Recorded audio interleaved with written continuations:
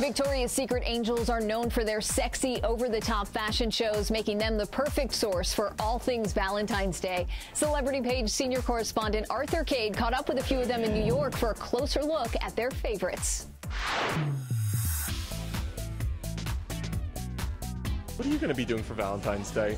I don't know yet. I haven't had that conversation with my boyfriend yet. And it's going to be during Fashion Week, but hopefully I'll get to have a nice dinner with him and just like have quality time together. It's kind of hard for me to make like definite plans just because my schedule is really crazy. Usually I just like to keep it kind of chill and like go see a movie or get pizza or something, just relax and hang out. For me, it's all about embracing, the girlfriends in your life. I actually think Valentine is more than just a couples thing. It's about girls feeling special. It's about love. It's not just about, because there's so many singles out there too.